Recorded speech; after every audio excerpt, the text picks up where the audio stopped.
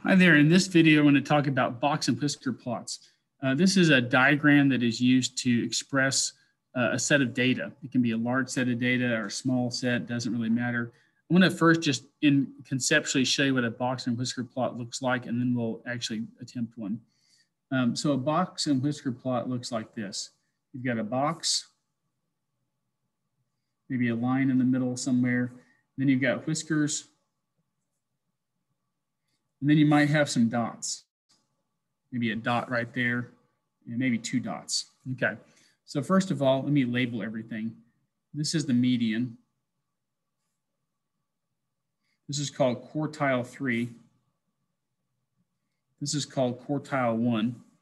This is highest non-outlier. This is lowest non-outlier. And then these guys are outliers. So let's talk about what all these things are. The median is the middle number in a data set. So if you have, say you have 11 data points, the middle one is the sixth one. Doesn't matter what they are. It's just if you count from the outsides in and you get to the middle, that is your median. If you have an even number of data points, say you have 20 data points, then you take the 10th and the 11th, the two middle ones, and average them. That's what the median is. It's represented by this line right here. The quartile 1, this is the 25th percentile. And the quartile 3 is the 75th percentile. What that means is at the 75th percentile, 25% of the observed values are higher than this number, 75% are lower. And then likewise for the 25th percentile, 25% of the values are lower, 75% are higher. So the distance from Q1 to Q3, this distance is called the interquartile range, or IQR. If you take the actual number of this and the number of this and subtract them, that width is called an IQR. An outlier is more than 1.5 IQR, above 75th percentile or below 25th percentile. So what that means, if say this span was 20, and you multiply it by 1.5 to get 30, and you add it to this number, that span kind of gives you the cutoff for what's an outlier versus what's not an outlier. So you take the highest number that's not an outlier and you make it the whisker, and then any numbers which are higher than that are dots. And same thing over here, you take the span here, if this is 20 and you multiply it by 1.5, that's 30, and subtract it from whatever this is, that gives you the cutoff for what an outlier is to the left. And if it's not an outlier, it gets a whisker. If it is an outlier, it gets a dot. So let's look at my data here I've compiled. This is 16 data points for test scores. The lowest is 12%, a 38%. And then we've got people that are making high scores and then a bunch in the middle. So like I said, let's just kind of identify what we've got so far. Also, if you really want to make a box and whisker plot, it must be on a number line so we have context. So I'm just going to make a number line here so far, 10, 20, 30. Otherwise, I don't know what the lines mean, 50, 60, 70, 80, 90, 100. So you really need a scale for your box and whisker plot. Here's 16 values. Let's get the median first. If you count in, you go count 1, 1, 1, 1, 1, 1. Looks like the two middle numbers are 72 and 73. You can verify that. 1, 2, 3, 4, 5, 6, 7, 8.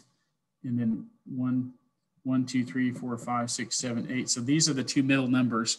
The median is the average of 72 and 75, which is 73.5. Let's write that down.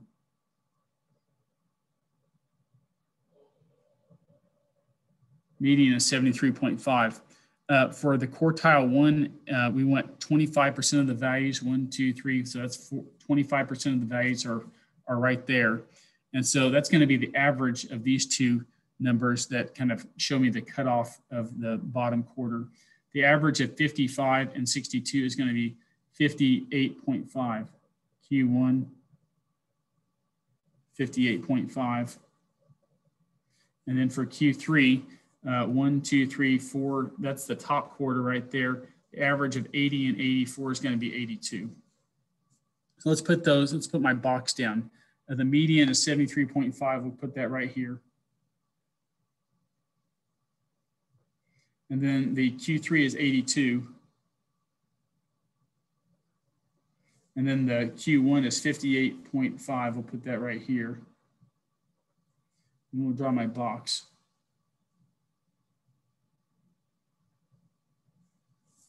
And so this is Q1, median, Q3. My IQR, interquartile range, is 82 minus 58.5. That's Q3 minus Q1. And that is going to be, what's this, 1.5 to 60, 23.5. That's my interquartile range. And so 1.5 times the interquartile range is 1.5 times 23.5. And so this is going to be add 11.75. So we'll have 35 and a quarter. So this is how much we're going to add to that quartile and subtract from this quartile to see what my cutoff ranges are. I'll just do this on my calculator real quick. If you take 82 and add 35.25, obviously this is over 100, so we're not going to have any outliers to the upside. If you take Q1, which is 58.5, and subtract 35 and a quarter, the cutoff for an outlier is 23.25. So we do have one outlier, which is 12. So I'm going to just mark that on my map right here. That's going to be a dot at 12. And then 38 is going to not be an outlier. So that's my lowest non-outlier. Make it like that.